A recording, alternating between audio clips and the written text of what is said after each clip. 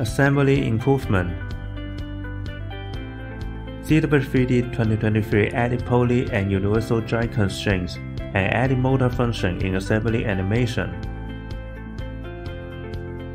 First, let's look at the poly constraints. In poly constraint, we can adjust the poly parameters and constraint settings. We click on the cylindrical surfaces of the two pulleys respectively, and we can see that the belt path is automatically generated.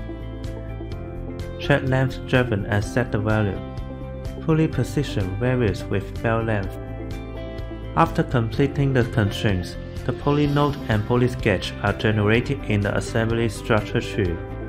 Click pulley command again.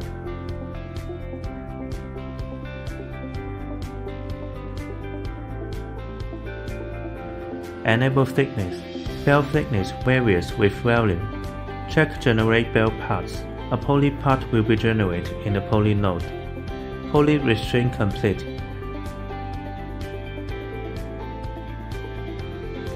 Assemble new universal joint constraints.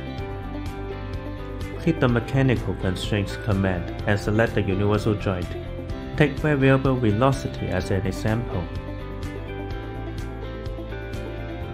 Constraining the inner joint short fork and universal joint fork B. Constraining the outer joint short fork and universal joint fork A. Universal joint constraint complete. ZW3D added a motor function to assembly animation. Click on New Animation. Add motor. Set the direction of rotation of the inner joint short fork, speed time, and rotation speed. Set the end time to 5 seconds. Set the outer joint shaft yoke in the same way.